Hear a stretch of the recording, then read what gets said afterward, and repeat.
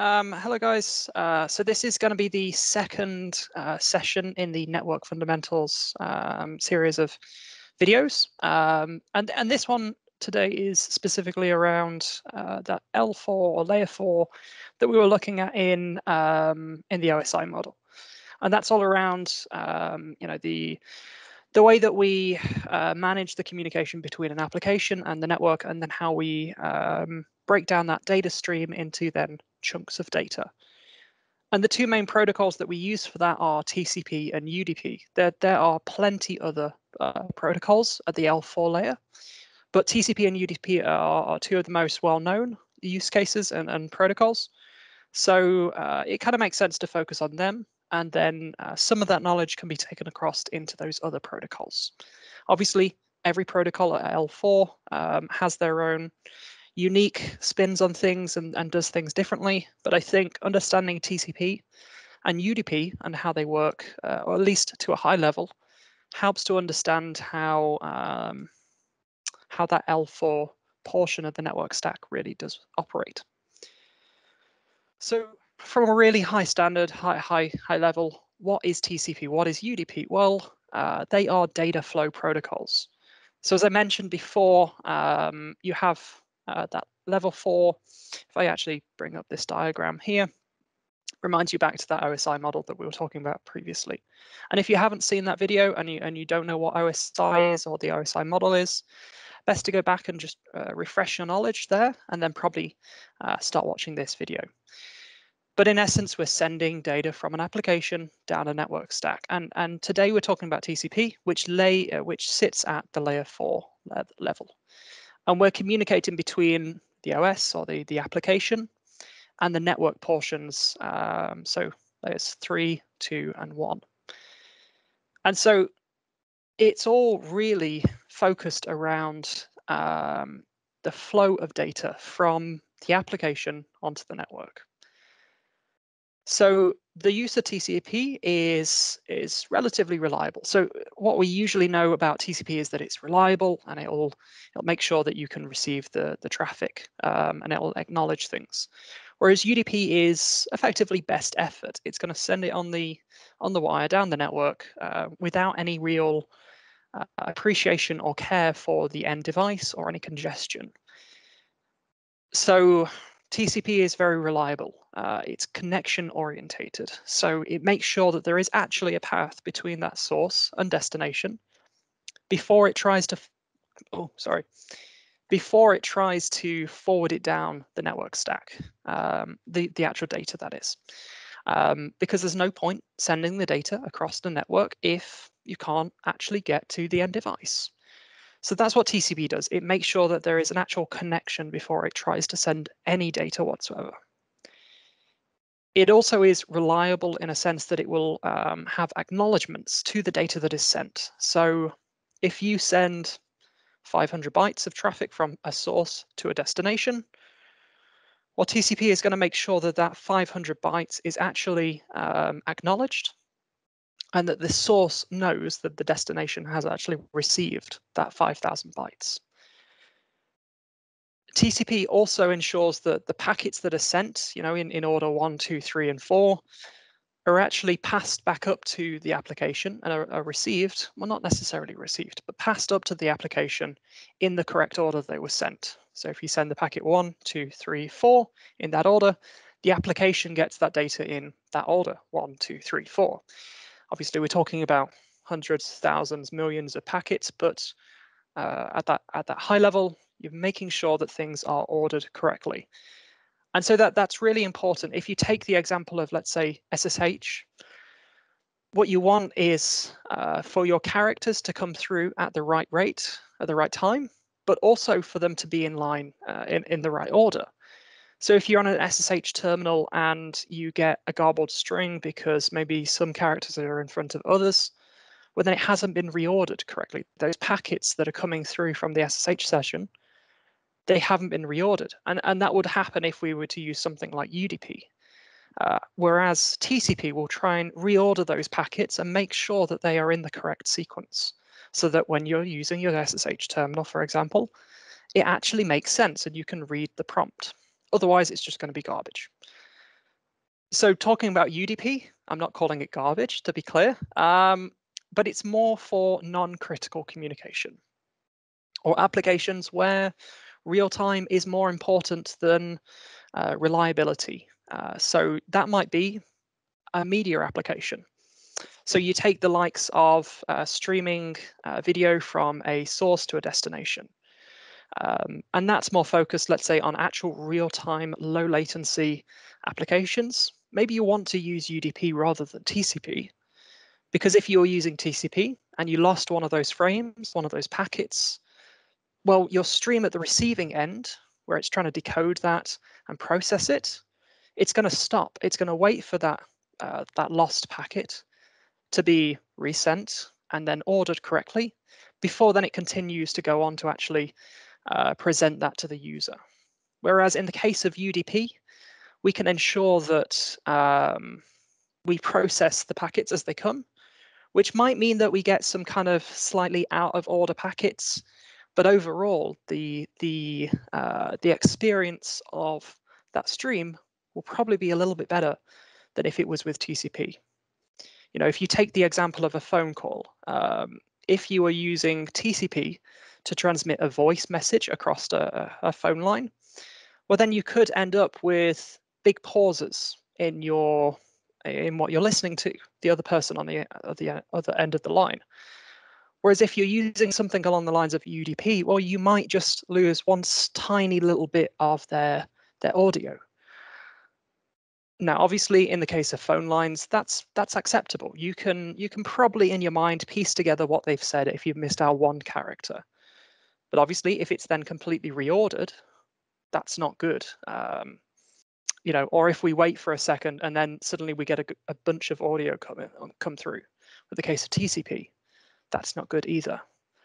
So it really does depend on the use case that you're using, that you have, as to whether you choose UDP or TCP. It's not as simple as I need reliability, so let's use TCP. Because you've also got to remember, there are many cases where you can, at the application layer, add on reliability. So consider I'm presenting this to a media-focused audience. You can take that example and apply it to something along the lines of SRT. SRT, for those who don't know, is a how do I describe it? It is a protocol which can send media traffic over a network, over an IP network. And what it's doing is it's using UDP at the L4, but L5 and above at the application layer, it is actually making sure that those packets are getting there. It's enabling that reliable communication and ensuring that as best as it can, with inside a buffer period, that all the packets are getting there, reordered, before then they're getting sent out to a decoder to make sure that that image is then, or audio is presented on a screen somewhere. So that's just one example of how you could use UDP and you could take the benefits of UDP, so real-time applications, real-time sending of traffic, but add on that level of reliability that you see in TCP. And you can effectively merge the two together without having all the drawbacks of just TCP or just UDP. Now, it's important also to note that at this layer 4, we're dealing with fragmentation of the data as well from the application. So the application will just send data as a stream effectively. And we've got to, L4, be able to fragment that into the right sizes.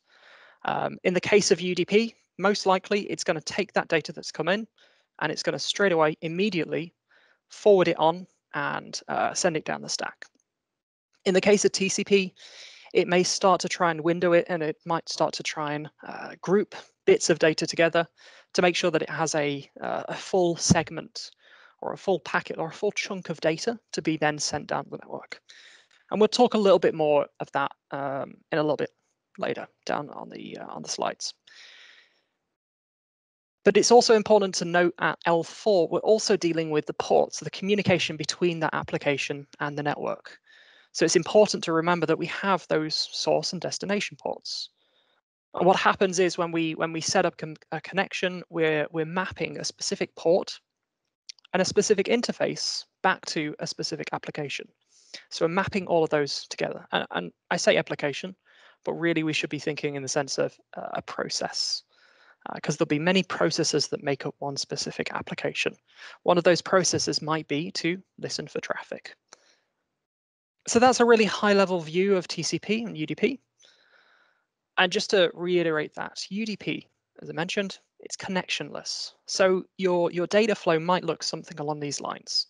You're sending a request, B is then responding straight away, A is sending another request, and then B is responding straight away. There's no sense of acknowledgement or session establishment. It just sends the traffic, best effort. And if B responds, happy days. If it doesn't, well then the higher level application should have to manage that re-response, that re-request.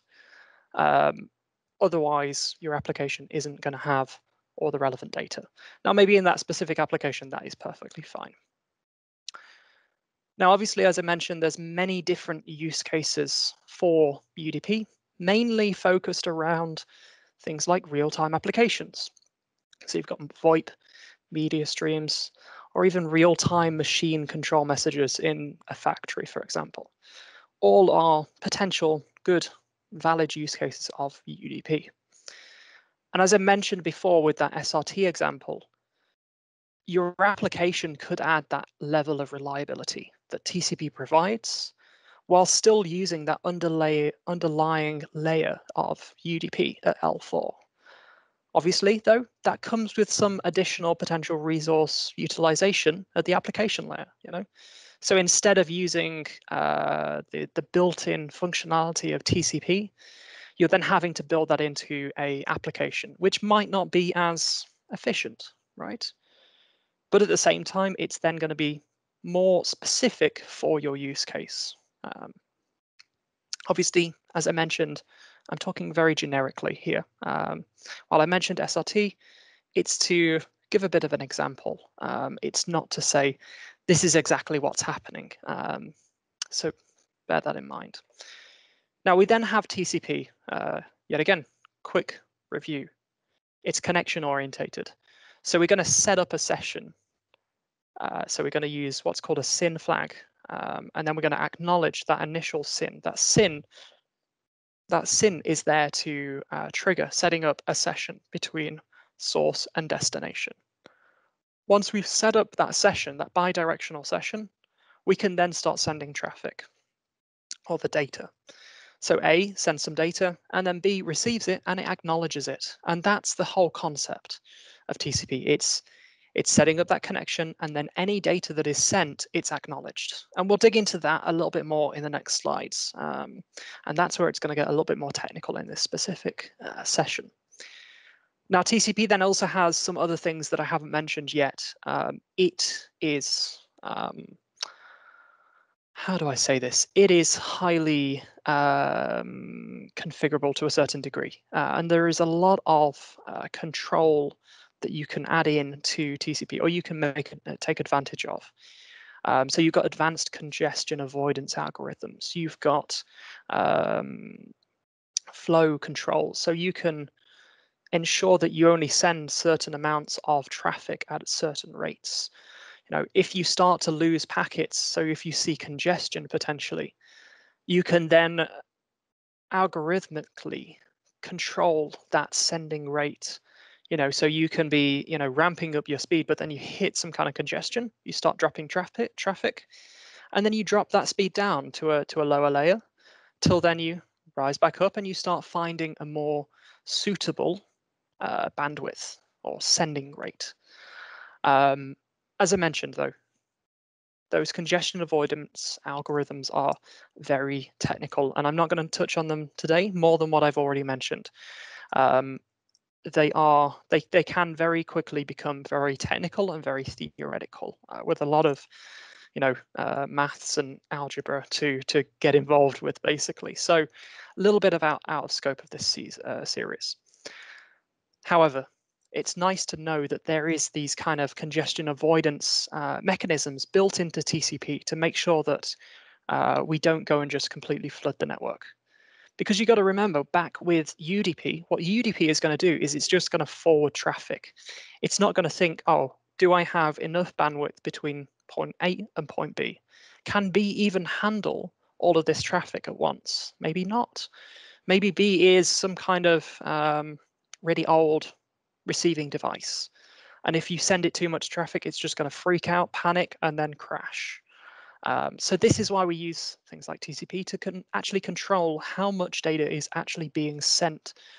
Maybe B only can accept 1,000 bytes. And if you send it more than 1,000, as I said, maybe it's going to crash. Maybe it can't handle it. As a result, maybe it's going to drop packets, and that's going to be inefficient over the network, because then you're going to have to retransmit, and those retransmits might get lost, and so on and so forth. It's a domino effect, effectively. So that's why we have those congestion avoidance algorithms, and that's why we have this level of control to make sure that it is reliable as possible. As reliable as possible. So TCP, famously used for things like web traffic, FTP, and SSH. If you think about the types of traffic that you're sending and the use cases and what you're trying to achieve with those applications, TCP fits perfectly. You want traffic to actually get there. You want all the data for that website to actually get to the user, to make sure that your web page is displayed correctly. FTP is another example, because you want to transfer an operating system image from point A to point B using FTP. Probably not the best example. But if you lose a portion of that transfer, well, then you might end up with a corrupted operating system image, which might then go and end up breaking a host. So TCP is really important in those kind of situations, to make sure that the actual data that you've sent actually gets there and nothing is missed. And as I mentioned, there's a wide range of control flags actually under the hood on those headers for TCP that actually controls the way that some of these things operate. I will get into a few of them in the next slides, and I'll try and get a little bit more technical with it. But at the same time, I'm trying to make sure that it is understandable. So obviously, in the next slides, I'm going to go over sessions, how we actually establish those sessions. And then I'm also going to go through the data flow. So how we actually send those traffics, how that windowing works, how that rate limiting works. They're going to be relatively technical, but hopefully I should be able to explain it in such a way that kind of makes sense. If something doesn't make sense, though, let me know and I can try and explain it later. So TCP sessions, as I mentioned, TCP requires us to have a connection established before we send any data. And this takes a little bit of a process to actually enable. So let's take the example that B is some kind of web server, and A wants to look up and see a website, a web page of some form. So what B is going to do, as it runs some kind of server application, some web server application, that application in itself is going to say, okay, I need to start listening to port 80, for example, for any requests for a specific website that I'm hosting. So TCP, so the application, sorry, is going to then talk down the stack towards TCP, and it's going to say, hey, I need to open a socket between this process or this application and this specific local port and interface. And so what TCP does is it will open that socket, it will store the details of the connection, and it will start listening for traffic on that port, on that IP, and then forward any traffic up towards that specific application that's requested it. Now on the client side, it does relatively the same thing. It says, okay, I want to get this website. I know it's behind this specific IP. And I know to get to websites, I need to use port 80 by default. So I'm going to send my request down the stack towards TCP to actually try and connect to that host B. When we do that, TCP receives that request, and it yet again forms some kind of socket. That connection between your client application, your web browser, and that local port that you're initiating on your host. Now, in the case of web traffic, that's going to be something random because you are the client trying to match up to a port 80 on a well-known port on a server. So host A is going to initiate that connection. It is going to initiate that socket as well to make sure that it listens for any traffic coming back from the destination, from the server. And to set up this session, we now then start sending messages. We need to start sending what's called a SYN, initially a TCP message with a SYN flag set. And what that SYN flag on the TCP header is going to do is it's going to say, hey, I want to set up a connection between myself, my sending device, the source, and this destination, this given destination. So TCP initiates that. It sends the normal TCP message with no data, but with that SYN flag set. And there's a bunch of other details in the background as well for the connection, some options and some relevant settings, but they're a little bit out of scope right now. So let's focus just on that SYN flag. Device B, or the destination or the server, whatever you want to say, receives that TCP message and processes it and sees that the SYN flag is set. As a result, B now knows that it needs to actually set up that connection. It needs to process it and it needs to say, okay, is this good or is this bad? Can I set up a connection for this specific thing? As part of that, if I understand correctly, it's going to check its list of sockets and it's going to say, yes, okay, that matches that. I can do this. Happy days. As a result, without any extra steps, what it would do at this stage is it needs to acknowledge that that session can be set up. So at the next step, what it's going to do is it's going to send out another TCP message to actually acknowledge that that session can be set up. So the next thing that the server does is it will process and it will try and generate this TCP message with an acknowledgement to that initial synchronization message.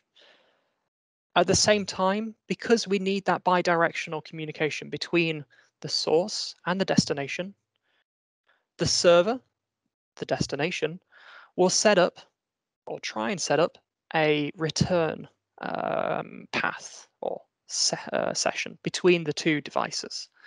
So that allows the server or the destination to respond and acknowledge the request that the client has requested, and also then send back in this case, the website that the client has requested. So to do that, the server sends back a SYN message at the same time that it is sending that acknowledgement message. Obviously, this only applies if it can do this. If it feels like it can't set up that return message, then obviously it's not going to do it. But in a perfect world, in probably 99% of cases, it will actually send back this SYN message to set up a connection in the reverse direction. And so the client receives another TCP message and it processes that and it sees, okay, the SYN flag is set and the ACK flag is set.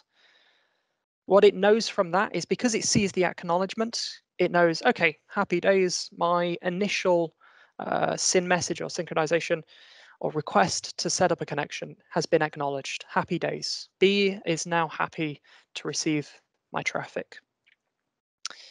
It also sees the SYN message. So it also acknowledges that and says, okay, that means that B wants to set up a connection to me. So I need to process that. I need to double check that everything's good for that and that I can accommodate that. Once A has, or the client has processed that and it's happy, it itself sends back a TCP message with the ACK field set or the ACK bit set. And once B receives that, or the server, the destination receives that, it can then acknowledge, it can then understand and process that TCP message and see, because it's got that ACK message to its own SYN message that it sent previously, it knows that that synchronization has been done and we have set up that connection from B towards A. And as a result, at this point, there is a bidirectional connection between the client and the server. And those two can now start talking between them and sending data bidirectionally. So that explains the sessions and how we actually set up those sessions and manage them. Now, there are a few other header control flags. There's things like reset, there's things like urgent, and there's push. I won't go into them today because they are a little bit more complex and a little bit out of scope for what we really need to know to understand TCP, but just know that they exist. Now, there is another flag that I didn't mention then, and that is the fin flag. And so the fin flag is very much similar to the SYN flag. However, it's used when either device identifies that it wants to shut down a session or close a session. And it's used in very much the similar way as the SYN messages. So where you see SYN on this diagram, you can replace it with fin, and that explains to you how we can tear down a session. So a client sends a fin message. The server receives that and says, okay, happy days, it wants to tear down the session. Okay, I'll process that, acknowledge it. Yeah, that's all good. Send back an acknowledgement message. And now I want to close my session as well back to the client. I'm going to send a fin message. Client acknowledges that. It also sees its acknowledgement for the fin that was sent out to the server, and it shuts it all down. It acknowledges then that it's happy to close the final session, and at that point, everything is terminated. So that's how then you tear down that session. It's very similar to how you set it up. So hopefully that explains the sessions, and hopefully I haven't lost anyone along the way. Now this is called, if you haven't already realized, this is the three-way handshake that a lot of people talk about with TCP. Because we are going in, we're using three ways. We're setting up the connection, we're acknowledging that setup, and also at the same time requesting to set up another session, and then we're finally acknowledging that reverse connection. So that is sessions. But now we've set up a session, well, now we need to send traffic. And that's where the data flow portion of TCP comes into play. How am I doing with time? That's all good.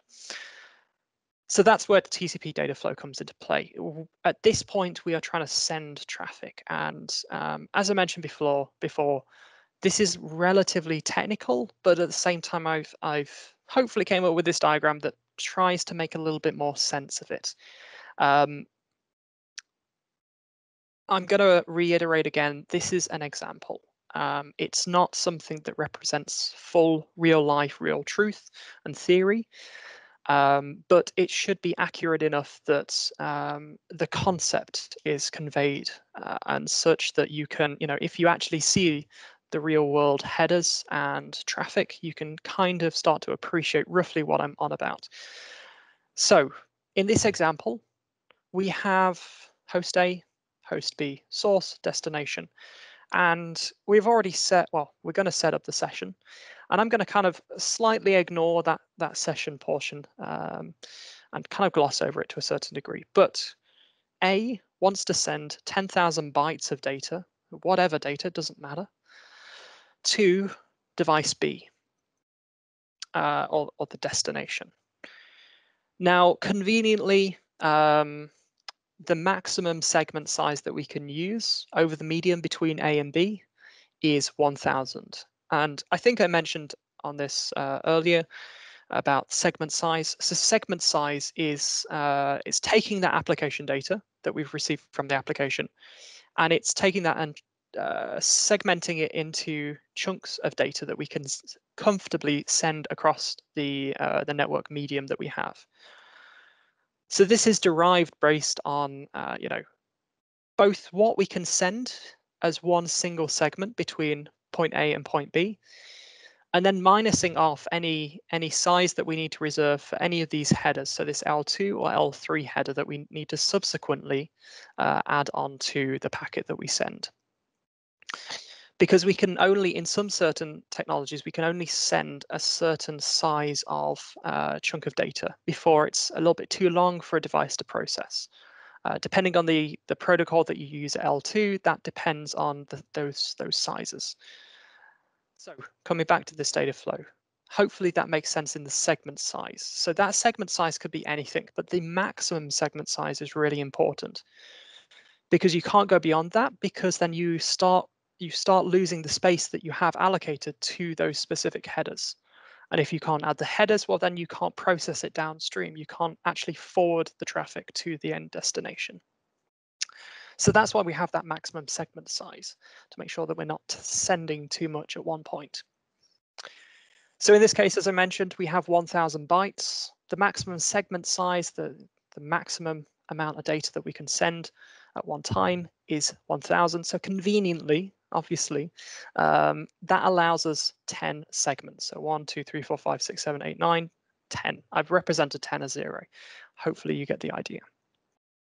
And so we have a bit of a color coding system for this. I'll walk you through what that means as we go. So to start off with, A starts to set up the session with B with that SYN flag that we talked about previously. Now in that initial SYN, there is a flag or field called a sequence number. Now that sequence number is used to actually stamp those segments that we send with some kind of ID to make sure that we can uniquely identify them. And that is the important bit in understanding this reliable communication between source and destination. Without that sequence number, we can't acknowledge properly. We don't know what we're acknowledging. So we set up a sequence number, and that sequence number nowadays is based on a random generator, a random number generator. It used to be based on the clock, but that was very easily attacked, and yeah, you can do attacks based on that, based on understanding the clock and understanding the sequence number that a device generated. So nowadays it's based on some kind of random number generator and algorithm behind that. And so in some cases you might see 99, but usually that'll be a large number that is randomly generated. Now I've used 999 to make this very easy and to understand it, so it's not messy maths basically. So we send that SYN message with a sequence number of 999. B receives that SYN and it says, yep, okay, all good with that connection request. I'm going to send back an acknowledgement. Now with inside that acknowledgement, it's acknowledging the sequence number that we have just sent, or the amount of bytes that we have already sent per se. Now in this situation, in the very unique situation where we are acknowledging for the session establishment, what B does is it will iterate the sequence number by 1 and acknowledge based on that. And one way to think of this acknowledgement number that is sent back from destination to source is it's saying, I've acknowledged your data. I'm now expecting the sequence number 1000 in this case, in this very specific case. So this acknowledgement number can help to understand how much data has been sent or how much data has been acknowledged. Now that's based in bytes, and I believe there's some way that you can make it to acknowledge based on octets rather than bytes, which is a multiple of bytes. I think it's 8 bytes make up an octet. Don't quote me yet again. But there is, I believe, some way that we can change that so then it's a smaller number represents a larger volume of data. Obviously, in these days where we're potentially sending gigabytes worth of traffic in a period, that's more needed nowadays. So there is also another field that we send back with this acknowledgement that you guys might have noticed here, and that's the window. Now, the concept of the window is enables us to have that control of data flow. And so the window says, when sending back from the destination to the source, it's saying, I can accept 4000 bytes of data without having any issues. And that might be based on a range of different things. That might be based on the load of the system at the time. It might be based on a memory allocation or a buffer size on a network interface. There's a range of different things that can influence that. But the best way to just imagine it right now is basically saying B, or the destination, can hold 4000 packets, or 4000 bytes that can then be processed. And once they're processed, that window can then start to be released and you can start sending more data again. So what happens when we receive this acknowledgement on the source is that source will see, it will process that TCP message, and it will see that the ACK field is set. So it says, yes, great news, my session is established. It's also going to then see the acknowledgement number, and it's going to say, okay, great, B is now expecting the data that starts with the sequence number 1000. And it's also seeing that window field of 4000. So it itself stores that locally and it says, okay, B can receive 4000. Great. Now, the way that I've represented this is that equals 4 segments. That's to make it easy to understand right now, but it's important to also realize that that window size isn't limited to 4 segments in this size, or it isn't limited to the based on the maximum segment size. What that is it's a window as saying just purely I can receive 4000 bytes, whether that is in 4000 1-byte messages or whether that is one 4000 byte message, doesn't matter. But what matters is it can receive 4000 bytes. So A acknowledges that effectively, and it understands that and processes it and stores it, and then references it going forward. So the next step that A is going to do, it's going to send a portion of data. Now, if you recall back to me mentioning about the congestion avoidance algorithms, what they do is they make sure that you slowly ramp up as you send data. So to start off with, A isn't just going to blast the network and send those 4000 bytes that it knows B can receive. It's going to start off with 2000 in this situation. It might not start off with 2000, it might start off with something else. But in this example, I'm emulating that it's not full blast right now. It's starting off small and then it's going to work its way up. So to start off with, it sends its first message, which is one segment, and we know that the maximum segment size is 1000. So it's going to send 1000 bytes. And B knows that because it has, with inside TCP, it has a specific field for length.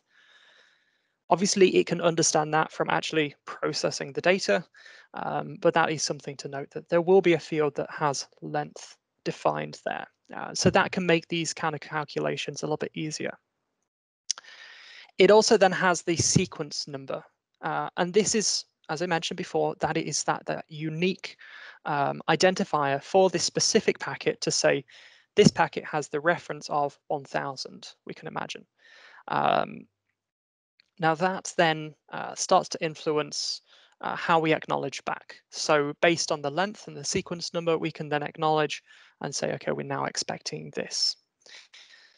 Anyway, A is sending 2, right? So we need to send the next message. So we send another 2000 bytes. Now, because the sequence number is based on the amount of bytes that have been sent, it increments the sequence number by 1000. That's because we've already sent 1000 bytes. Now, in this situation of this second packet, it gets lost somewhere in the network. It doesn't get to B, or B drops it for some reason, or somewhere along the network there was some kind of impact that stopped that from getting to B.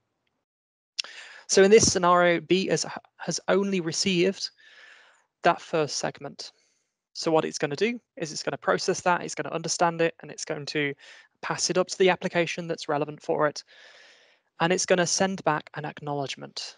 But in this situation, it's going to only acknowledge the 1000 bytes that we've just sent.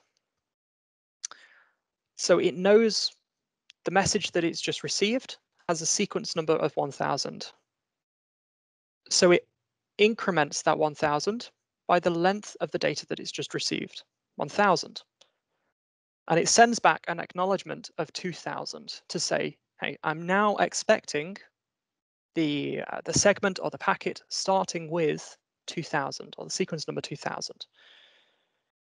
As you've also noticed, it's remained the window size at 4000. So because we've acknowledged and processed segment 1, we can now send all the way up to segment 5. So we've now got 4000 bytes, or 4 segments that can be received on B. Very similar to how we started off. So okay, A has seen that. He's seen that acknowledgement, and it marks that first segment as sent and acknowledged, and it forgets about it effectively. However, it still sees that 2 has been sent but not acknowledged. So it keeps a copy of it. So it's ready to be resent if it needs to be. At this point, A is just thinking, well, maybe B is a little bit slow and it hasn't fully acknowledged. So it continues to use up that available window. And because it's now 4,000, it can now send all the way up to segment 5.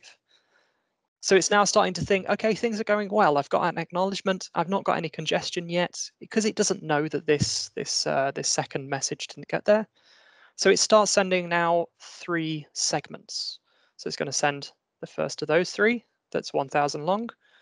And because the last sequence number that we sent was 2,000, and that was length 1,000, we're going to iterate that sequence number by 1,000 to make 2,000. So that's going to be added to the TCP header there, the sequence number of 3,000. Because we're sending another 1,000 bytes, we're going to iterate it again. So that's 4,000, and then another 1,000 to make 5,000. At this point, A has used up all the available TCP window, so it can't send any more data. Realistically, at this point, it needs to wait for some kind of acknowledgement or some kind of signal to say, yes, you can send more. So an increased window size potentially. Now on the B side, on the receiving device, because it hasn't received that second segment, it can't start to process 3, 4, and 5, or it can't acknowledge them, because we're still waiting for this second segment to arrive. As I should have mentioned earlier, and I think I did, TCP is also responsible for reordering these segments. So if it can't fully reorder them based on that sequence number, then it can't acknowledge it. It doesn't know where it sits in the whole stream of data. So it needs to wait until it's got a contiguous stream of segments that actually form a block of data. If you have a missing segment, well, then it needs to wait for that missing segment. So what it does, what B does, because it saw these messages come in, but however, it's still missing segment 2, it sends back an acknowledgement only for this segment 1 and saying, hey, acknowledgement 2000. So I'm expecting to see the next bit of data with the sequence number of 2000. Remember, B lost that bit of data up here. So B hasn't received it whatsoever, so it can't process it at all. So B sat there thinking, well, I still need segment 2, so I need to signal that back to A. So that's exactly what it's doing here. And because it hasn't processed 3, 4, or 5, it isn't increasing its window at all. So A cannot send, because it's already used up all of the available window by sending 2, 3, 4, and 5, that 4,000 bytes.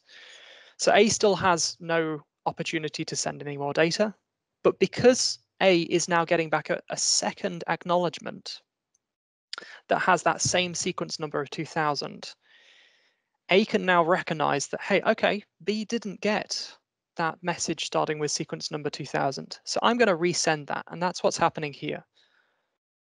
Now we can imagine that the network worked perfectly, flawlessly. Obviously, that never happens. And it actually got there. So now B actually has received all of those 4 segments that it was waiting for, 3 of which it already had, right? And now that forms that contiguous block of data, and it's all reordered nicely. There's no missing data in between. So it can acknowledge it all. So at this point, B is going to process 2, 3, 4, and 5.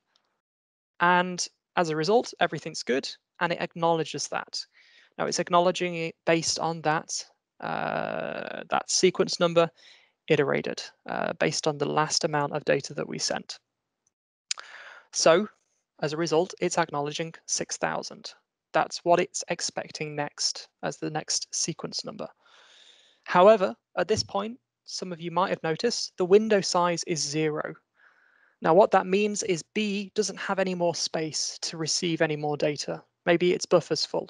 Maybe the network interface is having issues and it's highly utilized. Maybe the resources on the device are too contended for it to receive any more data. So it's signaling back to A saying, hey, hold off sending any more.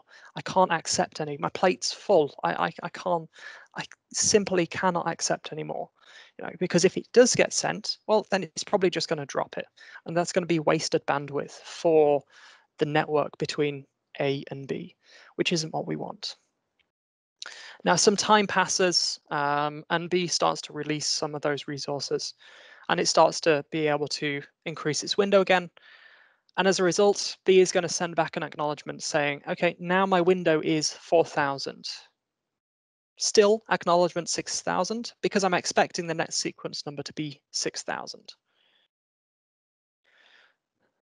Device A receives that and it sees, okay, happy days. The window is now back at 4,000. I can now send 6, 7, 8, and 9. And so on and so forth. At this point, it would then start sending again. It would start by sending some traffic based on the first sequence number being 6,000, then it'd be 7, 8, 9, and so on and so forth. And at this point, things continue, things start recurring, but this is the underlying process of how this data flow works. So you start sending, you potentially see some congestion, you wait off until you get it resent, and then you potentially acknowledge in a block to say, yes, I've received all of these segments. Maybe then the window size starts to reduce, so then you slow down on your transmission. And maybe then it starts to increase, so then you can speed up your transmission. So that's how TCP can control that data flow. Without all of this, it's then just UDP. It doesn't do any kind of acknowledgement, so you might get lost packets. You know, if this was UDP and we were transmitting data, A would never know, unless the application told it, that B had actually lost that second segment. And B would only have a portion of the actual application data that was initially sent. So that might cause some kind of corruption or some issues with the application. So that's why these messages and these control informations are so important. Without them, TCP just doesn't work. So that's everything for what I was going to cover today. Hopefully that starts to explain how TCP works, and if you ever see it in the wild and see some of those behaviors where it's, you know, picking up and slowing down and picking up and slowing down, maybe now you can start to understand why that might actually be happening, or what might be causing that. So hopefully you found that interesting. And obviously, if there's any questions, please feel free to let me know and I'll try and help you out. Thanks for watching.